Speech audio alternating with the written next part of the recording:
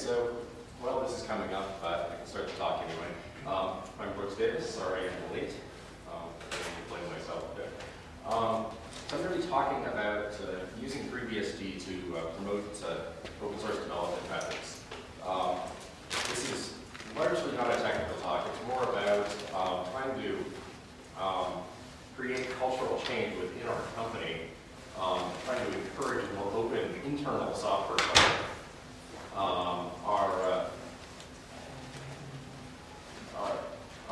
We have about 2,500 engineers who work for the U.S. government in the area of national security space, and all of these engineers are in a wide range of fields. And interestingly, though, a vast number of them, with no correlation to what field they were trained in, write software, which leads to some very interesting results. And as you can probably imagine, because of that, we've evolved this very insular and closed software culture where people will, where our developers will be writing code. They'll often be writing code with, the things they learned back in 1965, 1970. It's worth noting that our average engineer has 30 years of experience, so we're a fairly old company. And we're also widely distributed, so there's another key point. Now, in our current culture, we have two main camps. There's a set of classic software engineers, and these really are software engineers. They build big, huge, important things. They build ground systems, they build flight control software, they build onboard processing software, and all that sort of thing for satellites, launch vehicles, you name it. They generally get the job done, or rather they help contractors in the Air Force get the job done. But the process is huge, it's expensive, and if you've ever actually tried to, if you try to do anything in it, it's quite painful. Any change, even fixing a typo in a comment, requires filling out paperwork. It's incredibly insane. We have another camp of people, though, and that's the people who write engineering support software. These are the people I was talking about a little bit ago. And they are, as I said, not trained in this. They're writing software to solve today's problem, whatever the heck that is. And unfortunately, though, that software continues to live on, it grows, giant snowball becoming an avalanche. And there are cases of software that has hundreds of thousands of lines of code that people are using, that's suddenly, it's become a product in some cases. We're shipping it out to people. And yet, the processes they're using are very old. Many of them may be writing as though they're writing an APL, programming language where if someone else could read your code, you're doing it wrong. Or as I say here, it's advanced revision control is the ones who have a file server somewhere, and then they have a whiteboard where they log the files. This is, so they don't see any of the things we all take for granted. In many cases, they don't know they exist. They only know about the previous culture, and they're like, I want nothing to do with that, and rightly so. So, So the problems, obviously, there are many of them. Some of the bigger ones are, they've got their own code. They're hiding it from each other, from other people. They're kind of afraid to let it out for many reasons. And for instance, there's they think it's ugly. They're probably right, but they think it's ugly. So that's a problem. There are also cases where they're afraid people are going to misuse it.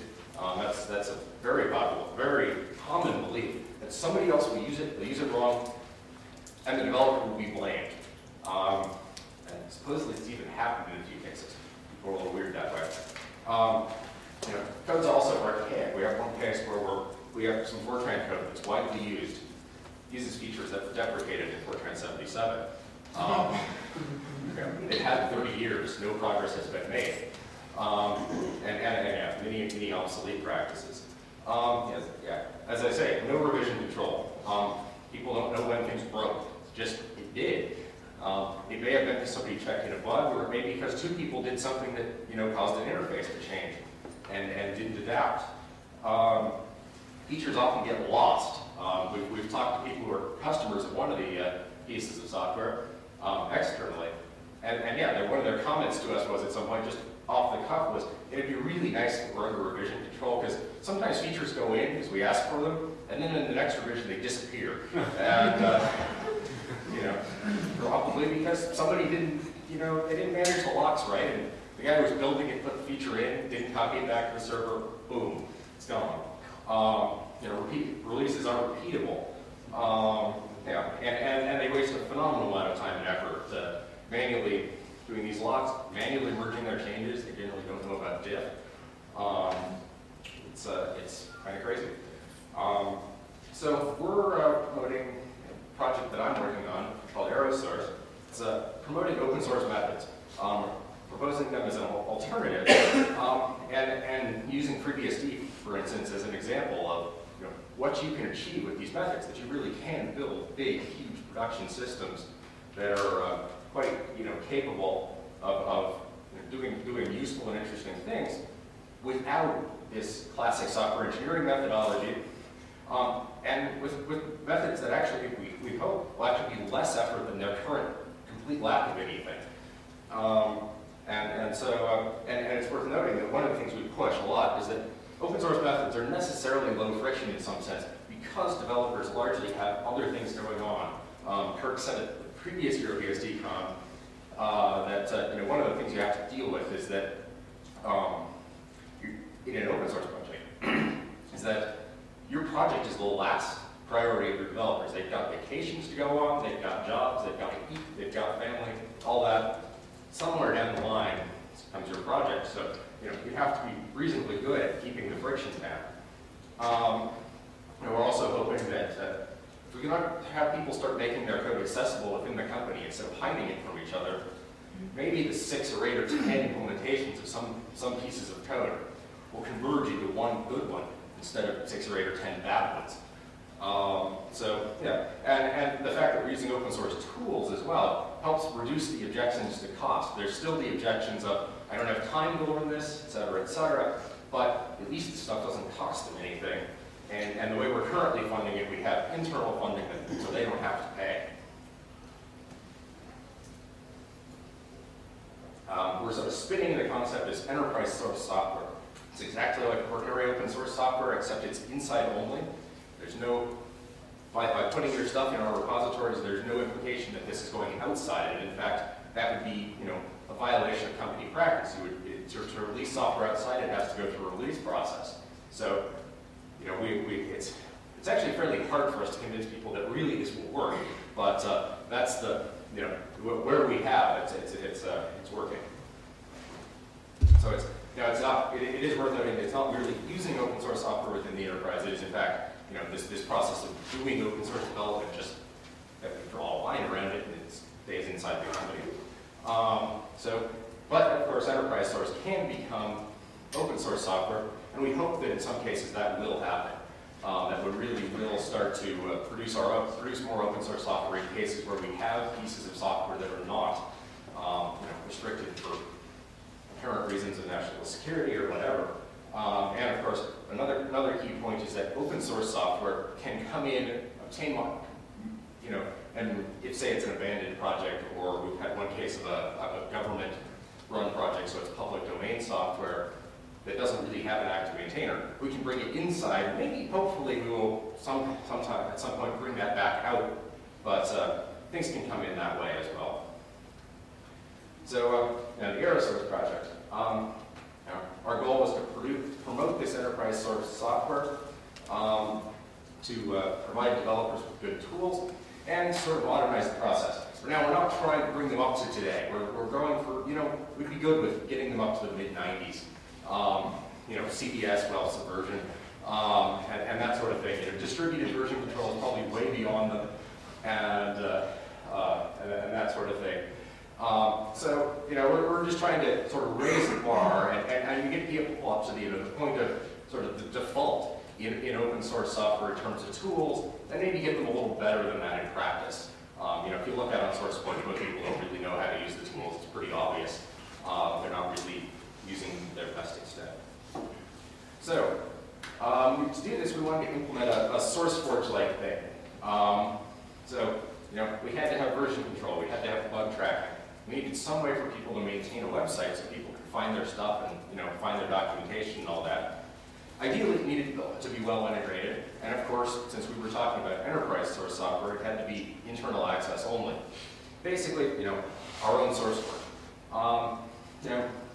Also, because of our funding model and because of the fact, eventually our funding will go away, and we'll have to sort of steal money from other places or start taxing the users, and because all the people in our group are vastly oversubscribed, and very input-driven, it needed to be easy to use, operate, maintain, modify, whatnot, because we've got to be able to do this fairly quickly. Now, we looked at a number of options. SourceForge, the main software was right out. It was too expensive, and we certainly weren't going to stand up the ancient piece of junk that they did release 5 years ago. We actually had done GForge in the past. We have a GForge installed. It's even on the same machine. Was far too much work to do upgrades, and we actually had track sort of running in a multi-project mode in about half a day, which was whereas the last GForge upgrade took a week. That should give you a tip off there as to what's going on. Another one we should have looked at but didn't know about at the time was Retrospectiva. It's a re-implementation of Track in Ruby on Rails. Track is in fact in PHP. Python, sorry, yes. I've not modified it much myself. Or there's, of course, the sort of, throw it all together. We already do a lot of MediaWiki. We already had CDS and subversion stuff. We had a Bugzilla server, but no integration at all. There are ways you could tie them together a bit more, but we sort of decided, we're not going to do that. So, what is the difference between Track and the next one? So Retrospectiva. So the reason we should have considered Retrospectiva, they're both a bit immature in some areas. Track, for instance, has a wiki. The biggest problem that we've run into is that it has a wiki that if two people are editing, the second person loses their edits when they hit submit. There's no diff, there's no nothing, it's just boom. Retrospectiva is a result of some people's frustration with that not getting fixed, and with some other patches, such as a patch to make the wiki store itself in subversion, not get fixed.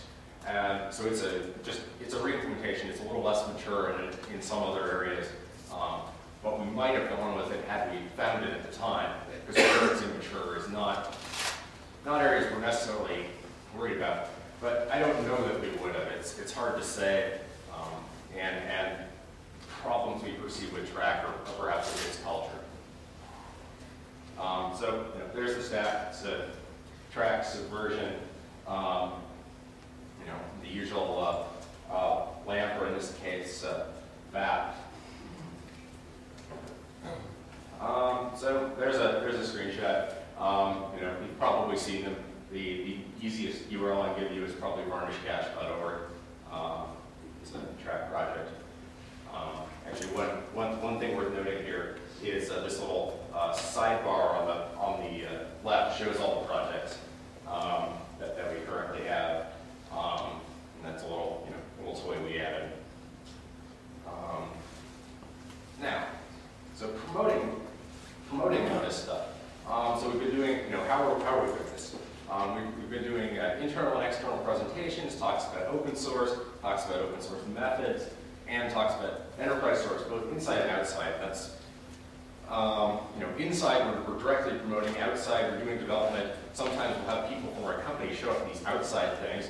And also I think it just gives us some credibility that other people are willing to come and listen in that regard. We've also been giving demonstrations of all the tools inside the company, and in some cases we've managed to enlist portions of upper management who have said, who've told their projects that, if you'd like to keep getting funded, you need to adopt these tools. Now, one of the things we do is we use the FreeBSD project as an example. We show what can be achieved, and we also provide examples of working practices, because there has been research written up on how FreeBSD works. We've got a number of great presentations about that, and it also gives examples of how you can manage a repository and whatnot, and different communication things. One example, nice material we use Robert's how the FreeBSD project works, and go through and you give the talk. It usually takes us like an hour and a half, 2 hours, to Robert's 1 hour, or in the case I'm showing here, the 20-minute version, where he puts multiple slides together. Now, so we've had, so what are our experiences here with getting people to use the software? Existing users of CVS or Subversion are like, great, you're maintaining this, it's backed up. You guys know what you're doing around a Unix system, great, we'll move over, right away. And we've had a number of people do that. A lot of people have been moving their Subversion repositories over, and that sort of thing. Also, new projects seem to be interested. We're getting a number of sort of, startups, and that's been going well. People clearly are realizing in parts of the company that this whole version control thing is a good idea, and maybe they should use it. And gee, there are these tools, so they're going to come and use ours. So that's been good. We've also been using it internally, using many of the tools since we've already got this infrastructure here. Sort of like the first thing, we've been using it for system management, tracking our configuration on various machines, using the ticketing system to track issues, using it on my cluster to track what nodes are broken and that sort of thing. However, we have seen some strong resistance. So there's some objections. It's my code. I can decide whether people can see it or not. Well, actually, not really. Standard contract in the U.S. is a work for hire contract,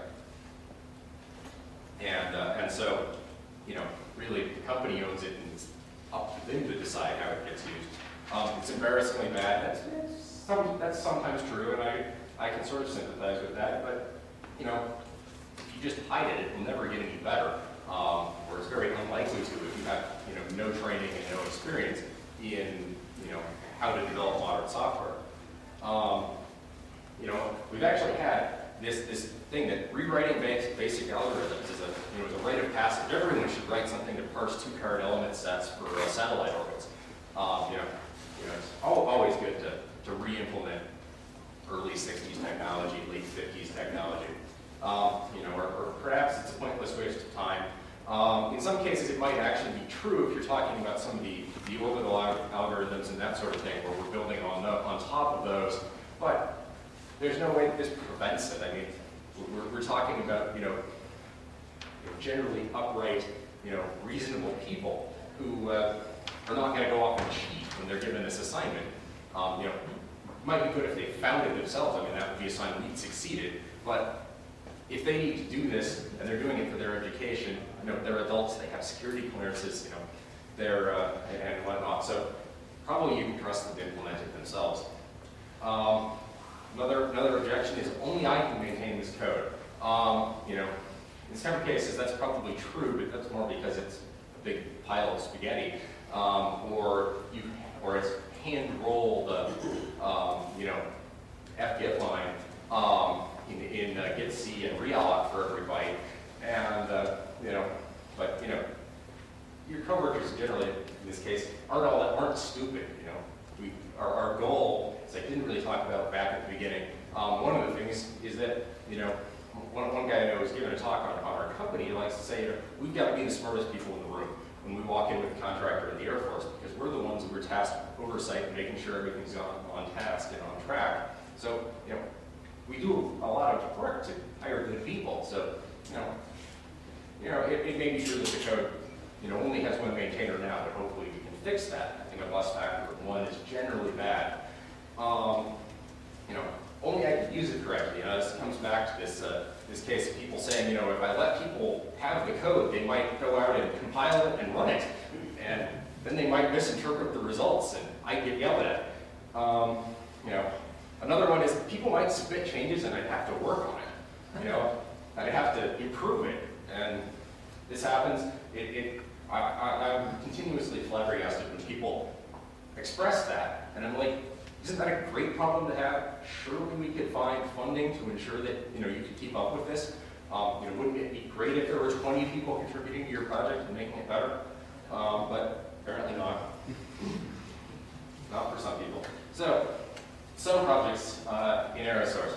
Aerosource itself is in fact in Aerosource.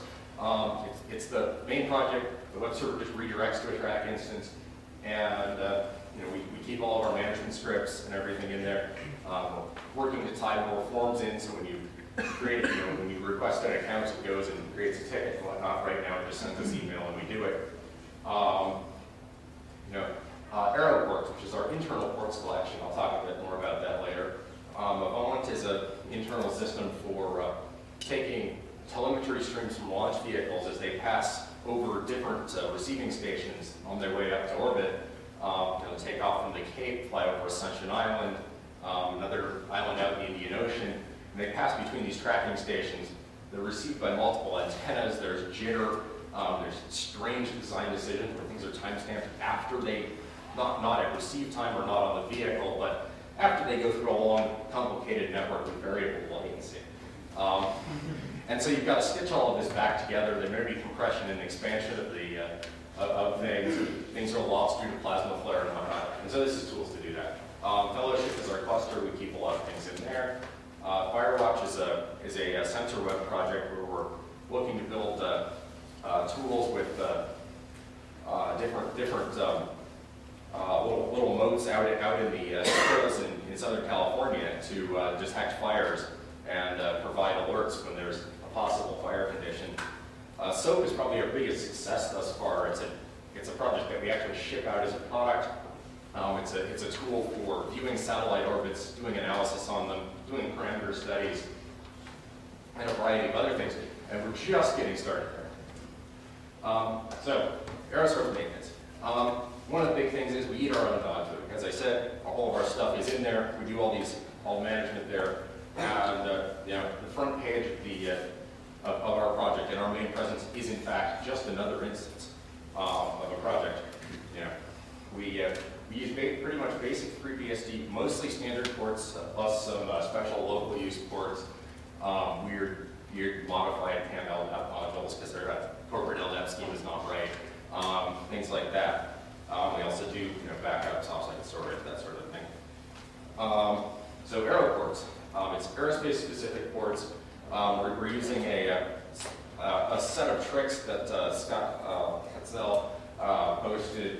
Where we create an Aero directory. Inside it is essentially a miniature ports tree with the normal two-level hierarchy.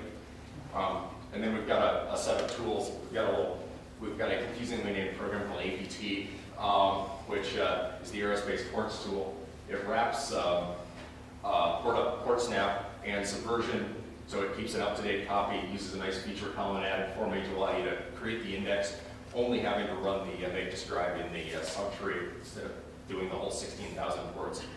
And it works very well. It's also an incubator for external ports. The replacement root certificates port started there because I needed one, and I knew the other one was going to die eventually because I lobbied to kill it.